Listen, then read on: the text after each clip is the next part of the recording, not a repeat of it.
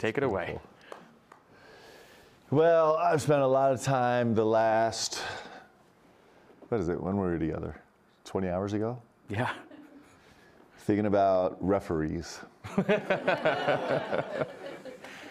Greg's getting really nervous right now. No, I'm good. This refereeing is a hard job. It is a hard job.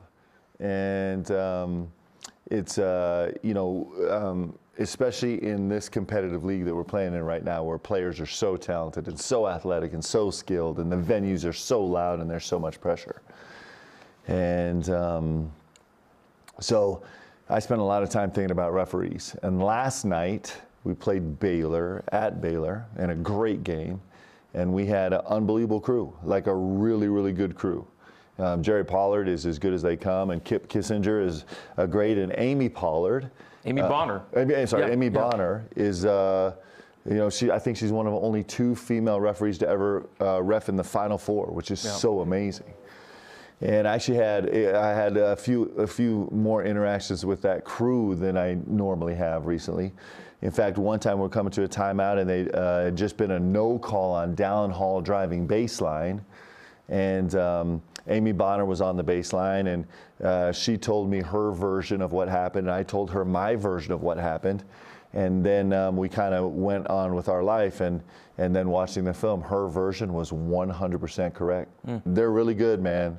These referees are really good, as frustrating as that might be sometimes. Not perfect, because it's an impossible job, but they're really good. So last night, the game kind of came down to the wire. It's in an important moment, and there was a very crucial call that could have gone either way. You trapped at half court. We're talking about that. Yeah. Trapped at half court. We felt like we had 4 defensive hands on the ball, kind of tied up. Everybody stopped playing. And Jerry made a call, which is the call. Like, you can definitely argue that it was the right call or the wrong call, but he made the call, and I felt some frustration, and I turned around to the bench, and my water was there. And Hammond, did you? There we go. Hammond's good. Yeah, Mark and I were in the splash zone there. Well, if you look at this, though, this is what I'm interested in looking at.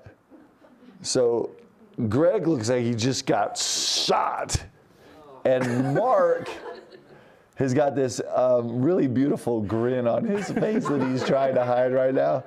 And if you look to the right, you can see Keegan Brown, our analytics guy, who's not allowed to have any emotion whatsoever, and clearly he has no reaction to what just happened. Yeah. And so I don't know who is this. Is Dasani? Must be, it's a sponsor somehow. Yeah. So, I was thinking afterwards, Dasani, I'm sure it's some type of climate awareness, global health issue. But I learned this last night, that the cap was screwed on. I thought everything was going to be fine. Yeah. And, but these are very thin. It's very thin plastic. It's probably good for the world, but it was bad for me last night. Yeah, maybe not as sturdy as they were in years past, and so a little more easily destructible. So we actually, this is how complicated our life is in coaching circles.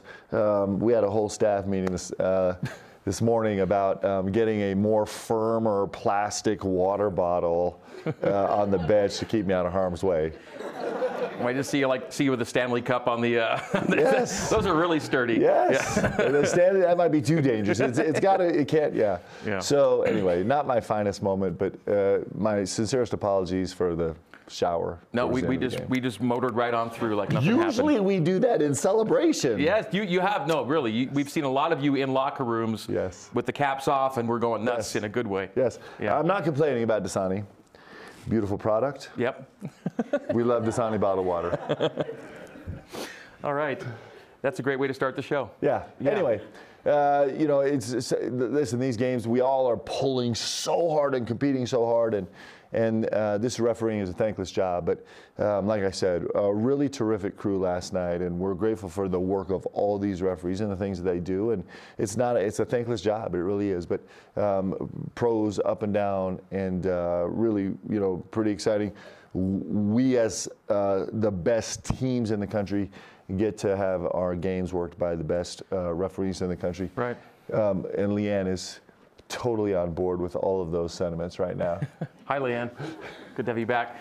Yeah. But I'm saying that sincerely. Yeah. I really am. No, we really, when you get to the Big 12, you get some of the bigger names in the game, if you will, in terms of officiating, guys who've been around a long time working at the highest levels. And so what we've done is you know, we have done a bad job winning the whistle over the last 2 games.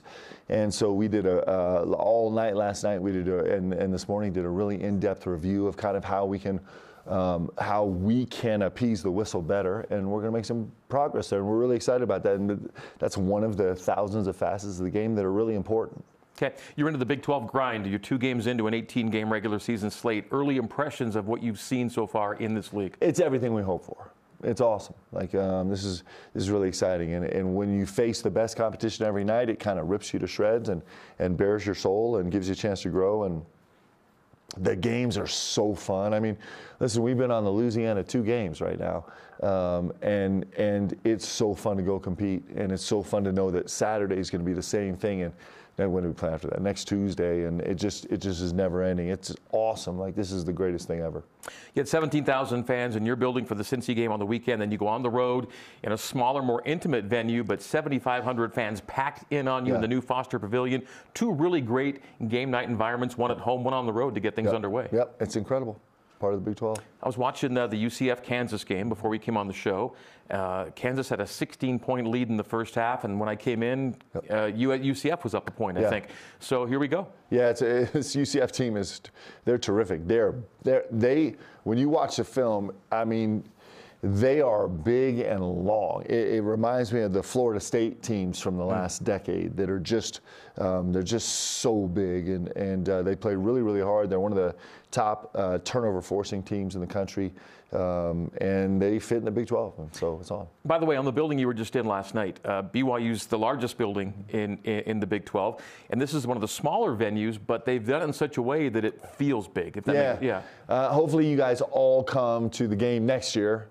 Because it really is a special venue. I mean, it is the biggest, most magnificent 7,500 person venue I've ever seen. It really is fantastic, and they did a great job fitting exactly the niche that will work for them, and it's pretty great. And I said this last night on air, but it's pretty special. You know, Scott Drew is one of the elite coaches in basketball, and what he's done at Baylor, if you know the history of Baylor, he took over a program that was in like unspeakable duress, and just stayed there and had some early success, and then just kept working away and working away and working away. And 17 years later, he did the unthinkable and won a national championship there. And 21 years later, he opened a brand new building, and it's pretty cool, man. It's you know, he's really made his mark on basketball and certainly on Baylor forever. And something I found during the football season of Big 12, the hospitality is real. Saw it last night. They're happy to have BYU as part of this league. Yeah. I mean, man, we fit in this league because us going there felt a lot like I think people feel when they come to the Marriott Center. Unbelievable environment, a ton of noise, all kind of distractions, but the kindest people you could ever meet and the greatest hospitality. And like we step between the lines and fight like crazy, and then we step off the lines, and it's just good people. And certainly a huge thanks to all the people that work the Baylor games and were so courteous to us. A couple of housekeeping items. Well, first of all, the reason we're on a Wednesday this week for the only week this season, your travel will send you back east tomorrow, correct? Yeah, so we practice early tomorrow morning again, and then we'll jump on a plane and land in Orlando 8 or 9 o'clock tomorrow night, and then have a full day's prep on Friday and game on Saturday. 2 time zone trips, so you want to get out there usually a day ahead, right? Yep. Especially for this one, just because the travel is pretty extensive. And it's an early game also on Saturday, relatively speaking. We got to Waco without Dawson Baker this week, and you said there could be some movement on a decision on what his season's going to look like. Anything there? Yeah, it's not final, but it's heavily looking like he's going to have to have surgery again, and so we'll see. We should get final word here in the next 24 hours, but that's the way it looks right now, and we'll see. That's tough. Yeah. He would have really helped you guys. It was helping you guys. What he could do. It's interesting about Dawson because he never, he was so fantastic for 2 or 3 games, and but he was never even close to full capacity. And he actually brings a very, very different slice to our team.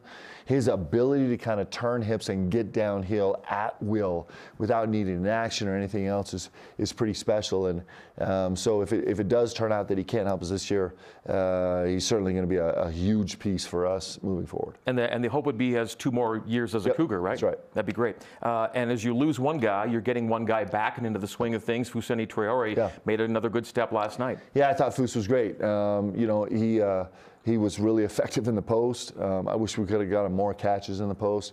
He was put in some challenging situations where we were switching 1 through 5 on ball screens and ball interchanges, and he held his ground really, really well in the time that he was in the game. And so a huge step forward for him since Cincinnati, and hopefully he'll make another huge jump in preparation for Central Florida. And in a really general sense, through 2 games of Big 12 play, how do you feel your personnel match up with the teams you've seen?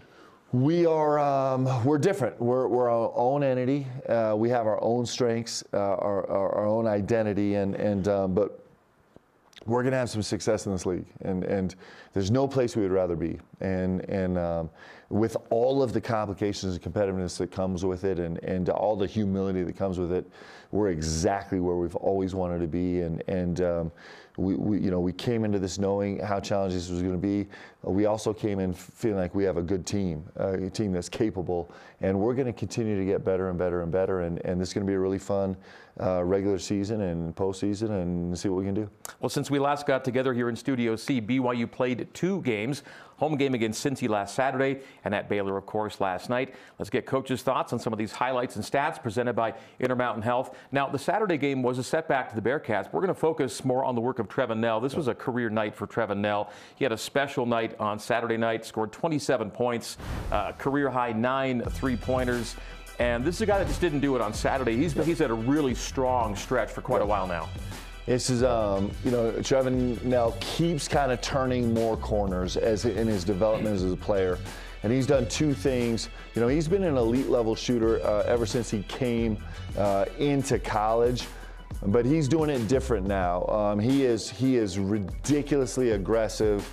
He's got a really, really quick trigger, and he is becoming less and less fazed by making a shot, which that doesn't sound like a big deal, but that's the definition of a shooter. He had a really interesting stint through Utah and maybe the game after, the game before, where he was 0 for 9, 0 for 10 straight 3-point shots. And I think actually that experience has been a real gift to him in his maturity. Because now he's not scared of runs like that. Like he understands how dangerous he is, and he's making a huge difference for us. That's on the offensive side of the shooter. On the defensive side of the ball, man, he's had some unbelievable performances, and he's grown exponentially on the defensive side of the ball. The numbers you see there on the offensive side, the 143s, that's after last night's 3 more. So he climbs into the top 15. And then the game he had was one of the singular games. It's a Marriott Center record 9 threes. And again, when you get up to near double digits, you're in rarefied air. And he put himself in some pretty special territory on the weekend, no doubt. And he keeps it going. He's had, I think, 10, 11 games this year with multiple threes. He can get hot. It's interesting. So since Trevin got here, every day in practice, we've talked about this, he's an 80% plus 3-point shooter in practice, 80% plus. And it's every day. That's not on a good day. That's every single day. And so, he developed that skill over the course of the last 2 decades. And then actually implementing that into the games at the level he's doing, most people never approach. But he's been spectacular. And I'm telling you, everybody that tries to prep a scout for us is having real conversations about what do you do with Trevin Knell. He's a problem.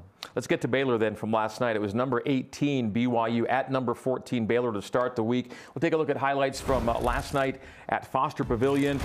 A couple of ranked teams going head-to-head, and this was, it wasn't until the last minute of the game, Coach, where there was a double-digit lead. This was tight throughout. Yeah, it's fun to see Dallin Hall's progression, squeezing that extra dribble in. I know that doesn't mean a lot to us, but it means a huge deal to a point guard. Really great execution on that 93. We actually had a team bet going on if we'd get a bucket out of that. Ali Khalifa, again, was a 6'2 guy, 6 assists, 2 turnovers, and really his turnovers are because we bail out of cuts, right? He's actually making the pass and we don't finish cuts. He had a huge impact on the game on both ends of the floor. I thought our guys put together a great effort. down the stretch, we were kind of hit or miss in terms of our execution. Literally, it was almost a good offensive set, and then the next one would be a poor decision making that didn't feel like us, and the same thing on the defensive end, and we just weren't quite consistent enough down the stretch to get the win. BYU falls by a score of 81-72. The Bears go to 2-0, and BYU drops to 0-2 in league. The 9 threes, only the second time this year you've had under 10 threes, and the 24 takes is a season low for you this year. Yeah, we were disappointed with the 24. Today, Coach Fieger in his film session today with the team kind of highlighted a bunch of opportunities where we turned down shots uncharacteristically for us. And it's really important. Us playing 27 by 50, we talk about all the time. It's very, very important to what we do. And in almost all of those circumstances where we turned down an open shot, we ended up the possession with something worse. And that's high-level basketball. That's very much NBA basketball. It's like when you get your first one, you have to take it, because 9 times out of 10, if you keep hunting, you're not going to get something better before the shot clock expires. And that's the way we feel in this Big 12, and it's the way we've been approaching this game, and we need to stay strong, continue to attack that way. So the number was 24 last night, but when you look at it, there were more than 24 there for you. Could have been closer to what you want to be. Yeah, it was just uncharacteristically we turned some down.